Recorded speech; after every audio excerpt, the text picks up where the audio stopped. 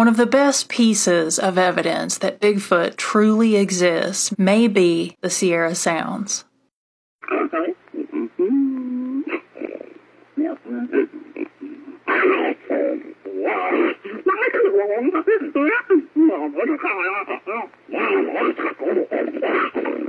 The Sierra Sounds, captured in the Sierra Nevada mountains by journalist Al Berry and outdoorsman Ron Morehead, are a series of audio recordings where vocal communication with multiple Sasquatches can be heard. Between 1972 and 1975, Berry and Morehead captured more than 90 minutes of audio at an undisclosed location in the Sierra Nevada mountains by hanging a microphone in a tree and then hiding inside of a lean-to and waiting.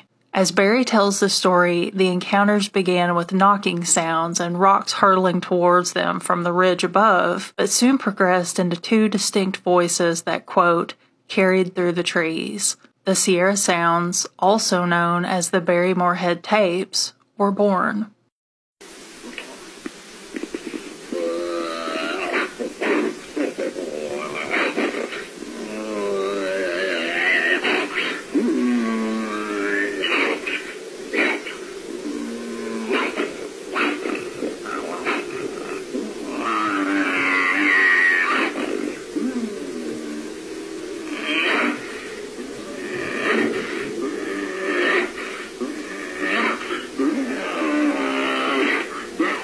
During their research expedition, Berry and Morehead quickly learned that in order to lure their subject and successfully capture their voices, the two of them had to remain out of sight. On many occasions, they were able to vocally communicate back and forth with the unseen creatures, but if they departed from the confines of their lean-to, the creatures would flee. So, they remained inside and listening throughout the entire experience, unable to catch a glimpse of what it was on the other side of the thin lean-to walls, left with only their imagination to fill in the blanks.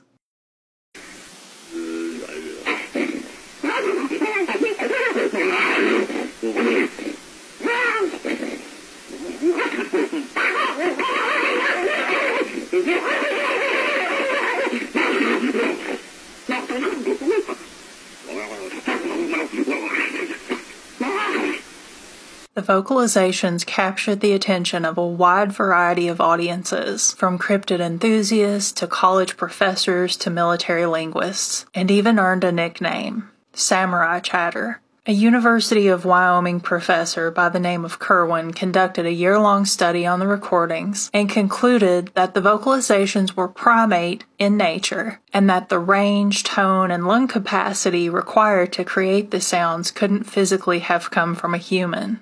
By 2008, the Sierra Sounds had reached retired U.S. Navy linguist R. Scott Nelson, who was instantly fascinated with them. Nelson, who at the time had over 30 years of experience in foreign language and linguistics, including the collection, transcription, analysis, and reporting of voice communications as a cryptolinguist, claimed the recordings demonstrated intelligent language communication, despite the fact that the language was of unknown origin. What do you think of the Sierra Sounds? Is it truly the language of Bigfoot, or could it just be an elaborate hoax? Leave a comment and let me know, and follow for more spooky content.